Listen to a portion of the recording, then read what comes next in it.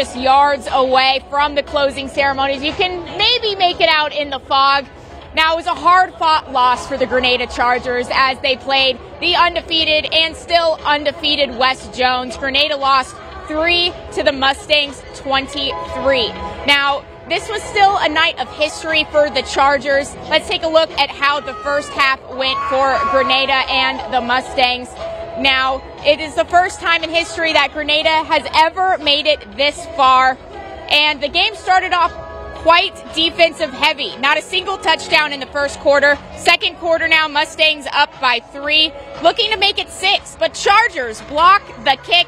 Huge special teams play, and next drive, Grenada back to punt. Mustangs make contact but fail to catch the punt. Chargers recover the ball in the red zone. Scoop made by Michael Kavanaugh.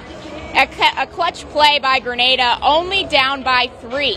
Chargers looking to tie the game after an incomplete pass. Latavian Pritchard gets Grenada on the board late in the second quarter, and it's all tied up at 3.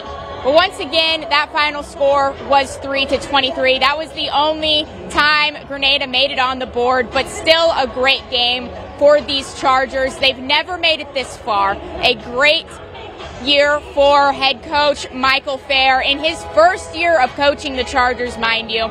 So next year, he's made his job a little tough. He was joking with us earlier because he's got his work cut out for him to make it this far once again. West Jones never lost. They just said they had 6 shutouts, so it was definitely a tough matchup. But Grenada, they played their hearts out, and we will have highlights, full highlights and sound from the coach tomorrow morning. So come back and see how it all played out. Live in Oxford, Sammy Roebuck, WTVA 9 News.